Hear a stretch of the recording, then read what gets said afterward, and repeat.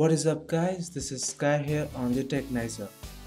In this video I will show you how you can fix your Windows if it is stuck downloading updates. It may happen your Windows is showing available updates and your computer starts downloading them, and at some point it gets stuck and stops downloading even if you leave it for an hour or two.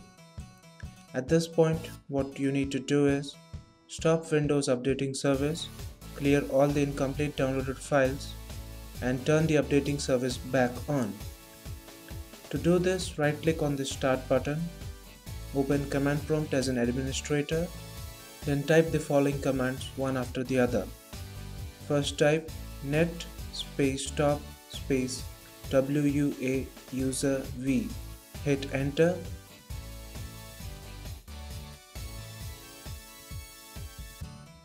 Then type net space stop space bits. Hit enter again. This will stop the Windows update related services. Next, browse to C drive, Windows, Software Distribution folder and delete all the files and folders inside. Press Ctrl A and Shift Delete. If the files are in use and you are unable to delete some files, restart your Windows. After rebooting, run the commands again, and now you will be able to delete the files from this folder.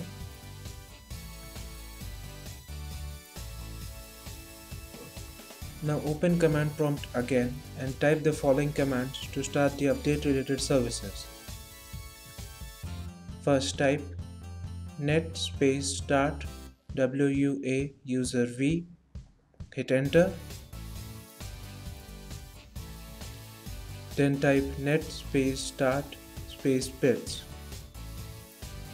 and hit enter again.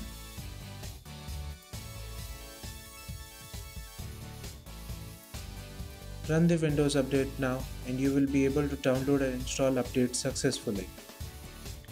That is it guys, hope you liked the video, give it a thumbs up if you did, and don't forget to subscribe for more videos. Peace.